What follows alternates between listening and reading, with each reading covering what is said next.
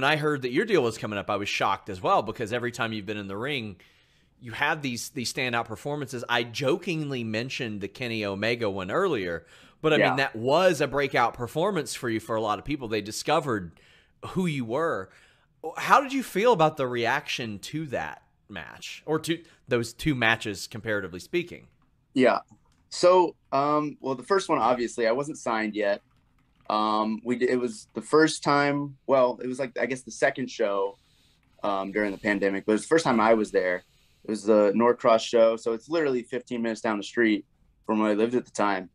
And, I was like, just kind of, so we did the first day and it went fine.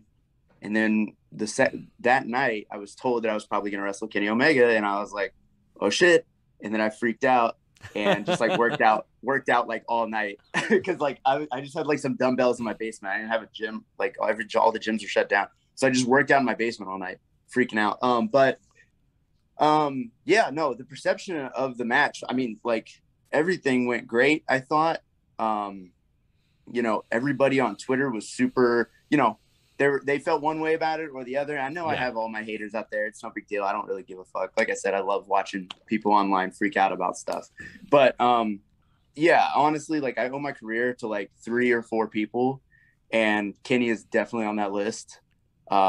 So yeah, and then the second match was even like a bigger deal in my head because it was in front of 10,000 people or however many people it was, and it was so much fun. And Kenny, we were talking earlier, he's just such a genius. He like gets the business, you know what I mean? He's legit, like I think one of the best performers of our generation, if not ever. So like, to be in the ring with him twice, it's great.